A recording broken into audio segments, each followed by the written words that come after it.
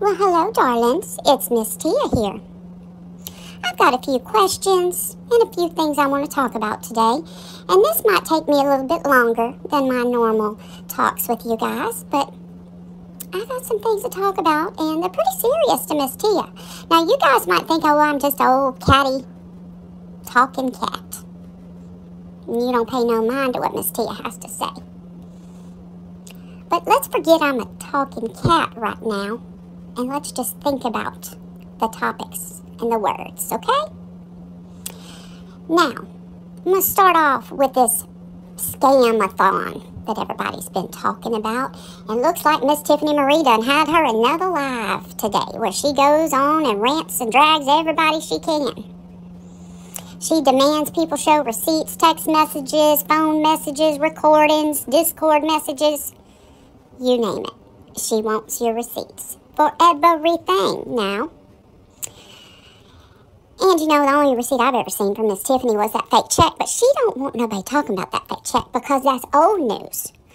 That's old news. That was just a troll, she said on Molly Go Lightly. But I guarantee you, if anybody else had ever trolled and used the name of Summer Wells, she'd be having her a fit now.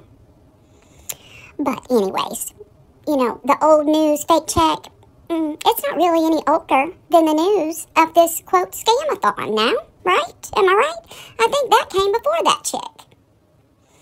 So, it's been talked about in a couple of chats. I saw Deets on the Streets did a talk about this when I think that she might have been talking about Jody Sue, but somehow it ended up with her and Chasing Truth, or what, Tracy Ann, I think that's what she goes by now. They were talking, and it was said that back during that scam-a-thon, you know, when Mr. Brad, a.k.a. Chase 423, you know, he went to jail, and when he went to jail, it was because it was a probation violation.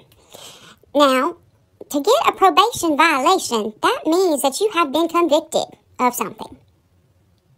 Mr. Brad was convicted of theft. He was a thief, and it was known that he was a thief.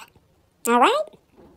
And when he went to jail, Tiffany and Penny, they knew that Mr. Brad had been convicted of theft. He was a thief. But Tiffany said to Penny, don't tell anyone. We can't let anyone know this. And Penny said, my lips are sealed. And the two of them kept that a secret until a month later when the whole billboard thing blew up.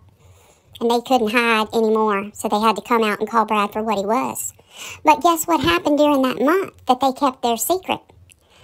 Many of the people in our community gave their hard-earned money to this fundraiser.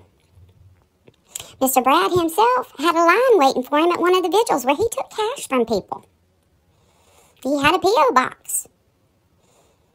What came in the P.O. box? I don't know, but, you know, could he have been taking things out of there before anybody else knew? Those two ladies, Tiffany Marie and Penny, allowed a secret to be kept from this community for an entire month. They knew that Brad was no good, that he was a thief. But yet, they didn't tell anybody. And not only did Tiffany not tell anybody, but she promoted that man like he had fallen from heaven himself. Something's not right about that. Something's not right at all. Maybe that's why she didn't send that $1,500 check. Because she thought Brad would have stole it. I don't know. But that ain't right. And it really is not right that she can get on her channel and she can call out everybody, knowing the rotten things that she has done. Miss T ain't having that. And you know something else that Miss Tiffany did just this morning? Today is Sunday, July 16th, 2023. Well, Miss Tiffany paraded herself over to her man's chat. You know, she had to go and support Mr. Benny while he went on one of his many early morning, Sunday morning preaching sessions, where he preaches to everybody, but the man ain't never followed a word he's ever preached. Him and Tiffany about the same caliber. They won't tell everybody else what to do. But they don't follow none of that stuff. None of it. They're behind the scenes doing some shady stuff, people. Shady. So she's over in that chat, and there's a lady named Donna, I believe. Asked her, Tiffany, what have you done for Summer Wells? Well, y'all want to know what Tiffany's response was? She said what she does for Summer Wells is between her and God. Now, remember, this is the same person who demands receipts from everybody. She demands everybody give an account to anything that has to do with Summer. She even puts Summer's name in things that don't have nothing to do with Summer. Because she's going to make sure you're going to walk that line. When she about falls down, she can't even stand up straight on the line. That's how shady she is. So, Miss Tiffany Marie, honey, I don't think what you do for Summer Wells, you do or do not do for Summer Wells, is between you and God. Honey, I think that's between you and the devil.